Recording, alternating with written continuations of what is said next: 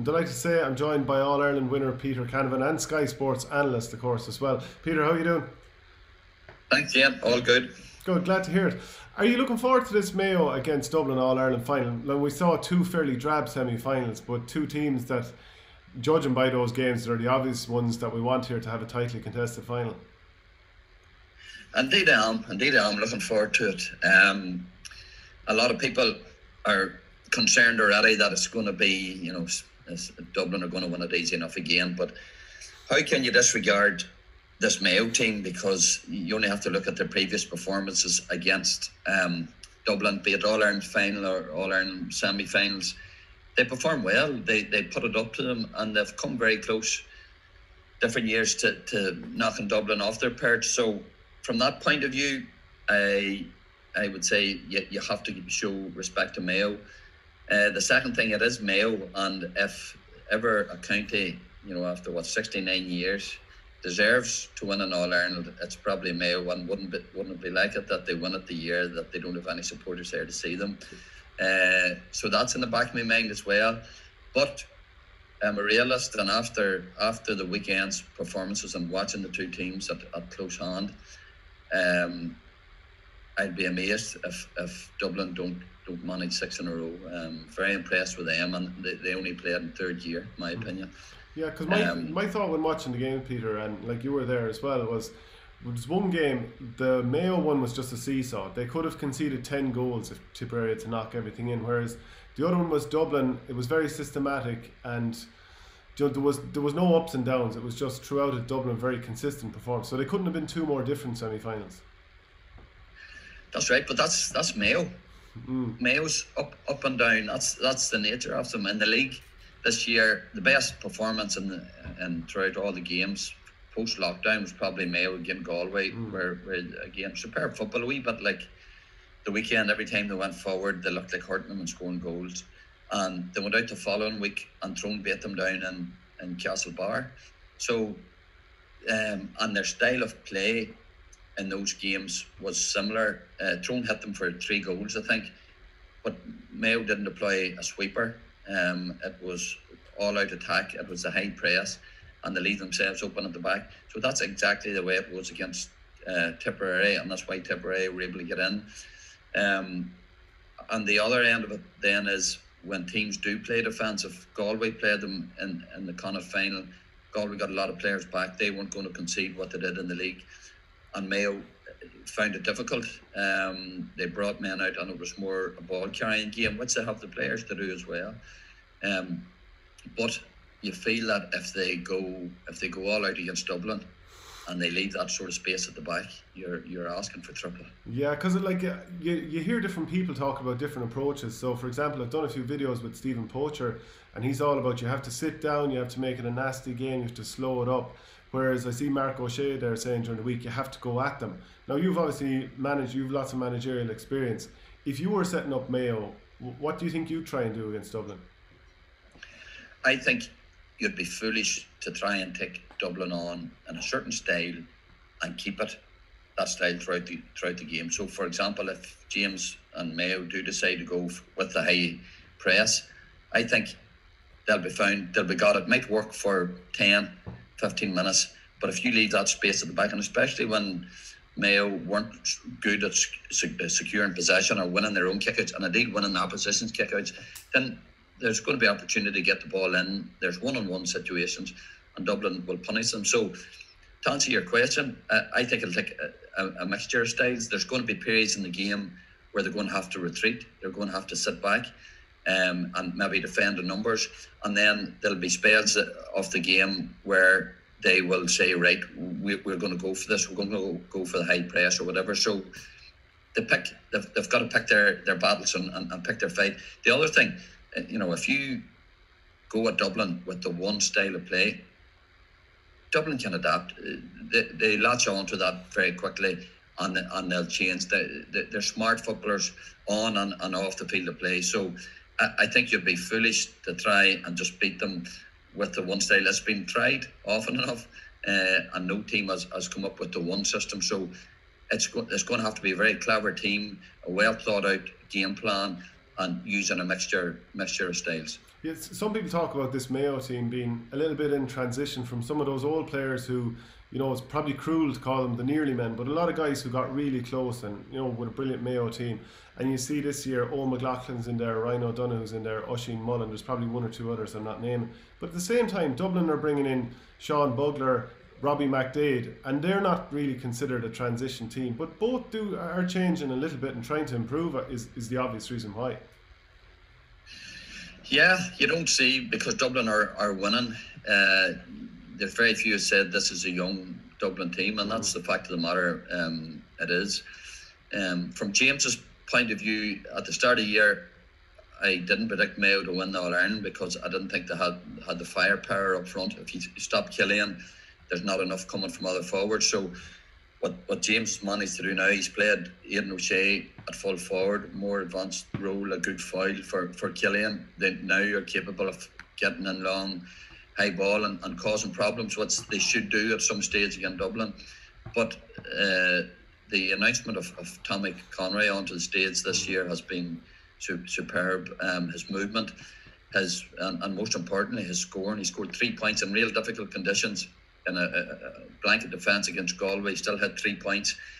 You got to see him in open spaces of Croke Park, electrifying player. So he's added a real difference to them, so that they now have a cutting edge up front, which they didn't have. He's rejigged their midfield. They're a more mobile outfit. They're not as physical, and that has its own problems in terms of securing possession. Tipperary had 26 kickouts and they won 24.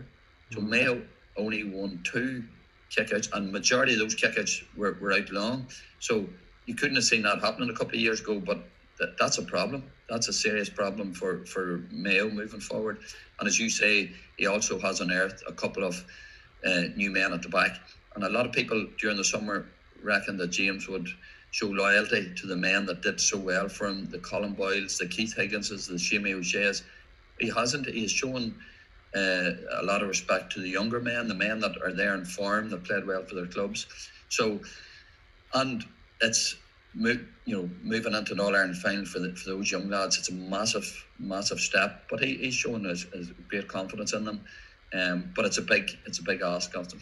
Aidan O'Shea at full forward works really well against some teams, and in other teams, well, Dublin in particular, in the last number of years, it hasn't worked brilliantly. And Philly McMahon especially had a really good game off Monday and ended up scoring a goal at the other end.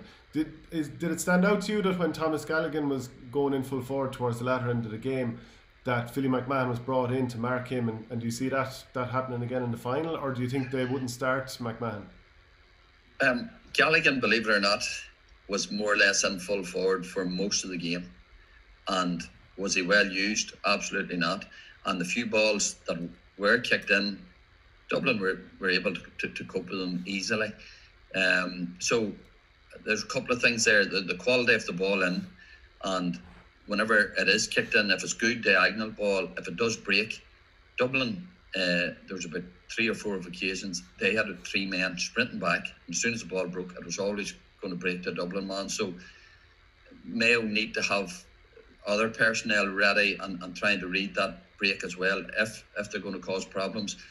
I still think it's worth persisting with, but it's when to do it, and it's the quality of the ball. But no matter who's in, if it's Johnny Cooper, if it's Davy Byrne, if he does decide to bring Philly on to mark him, Aidan O'Shea is still going to have a serious height advantage over whichever one of those players. And likewise, a high ball into the square with Stephen Cluxton, you still fancy Aidan O'Shea to get a hand to it as well. So it's something that I think they will try. They'll not play him there the whole game, because I think his aerial ability and aerial strength is going to be needed to secure possession from kickouts. So again, it's varying the styles, and whenever he is in there for whatever short periods of the game that is, they've got to make sure and use them well. And if Dublin are to win this game, is it because they have so many lads who can win one-on-ones, like Con, Dean Rock always gets himself in easy scoring positions, Kieran Kilkenny, Brian Fenton, Well, the reason why, again, I'm concerned from a Mayo point of view, say if it is an open game and Mayo push up and they go man to man, break down the 2 teams, player for player, and select each one, right, who's got the advantage there. You'll be doing well I did it last night, and I ended up, it was 10-5 to Dublin. And some of those calls are very close calls.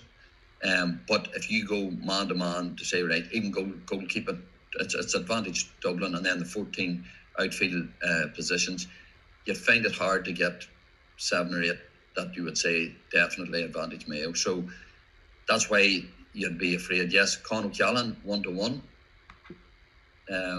I wouldn't fancy being the cornerback or the fullback left to mark him. Kieran Kilkenny's in the form of his life. Paddy Small, they're all playing well. And on top of that, Shane, haven't even gone into the subs. There's guaranteed there's going to be 3 or 4 subs of each team used. And if you measure up those Dublin players to those Mayo players, is anybody better on the Mayo side than Paul Mannion that's going to come on? Is anybody better in Mayo than Brian Hurd if he comes on? The filling, so it's just, it gives you an idea of the enormity of the job that Mayo have to do. Absolutely. I know you're a bit pressed for time, but can I ask you just a couple of quick ones? Yeah, your son Darragh, I don't want you to hype your son or anything like that, but when you saw him scoring that goal against Donegal, it must have been a very proud moment. It was, absolutely. To see him playing for the county in a championship is something else to begin with. It's from a parent, any parent would tell you that it's nerve-wracking watching your own play, but he's his own man. He enjoys his football. He's really enjoyed his time under Mickey, and the other fellas have been very good to him. So look, he knows nothing else. He loves it, and touch wood, he'll keep at it. Yeah. And did you show him that particular finish, or is it just he happens to have the similar neck? He doesn't listen to me, Shane, so it doesn't matter what I tell him. He does his own thing. So not really. I think he's figured that out himself. He's fast feet like the mother. And then just Fergal, Logan and Brian Dooher going in. Are you happy with that? And then Mickey Harte going to Louth. I wasn't surprised that Mickey got back into management. The swiftness of it, maybe yes, took me back. I thought he would have enjoyed a bit of a break, but you've got to know Mickey to realise that football's in his genes, in the blood, and he knows nothing else. So massive coup for Louth, and what an impetus they have now to go on and to progress and get out of Division 4. So a brilliant appointment by Peter Fitzpatrick and the Louth County Board. In terms of Fergal and Brian, again, a great appointment from a Tyrone point of view. Two men that I know very well, that have played with and that have managed with as well. And I would be very confident that Tyrone are in good hands moving forward. I know that they're planning away and getting a really strong backroom team in place, and I think that's well advanced. So I would be very optimistic. I'm looking forward to seeing how this team progresses. Like any new management coming in, they'll have their own ideas, their own way of doing things, and it's going to freshen things up for the players that have been there a few years as well. So very optimistic and looking forward to seeing Tyrone play in the new year.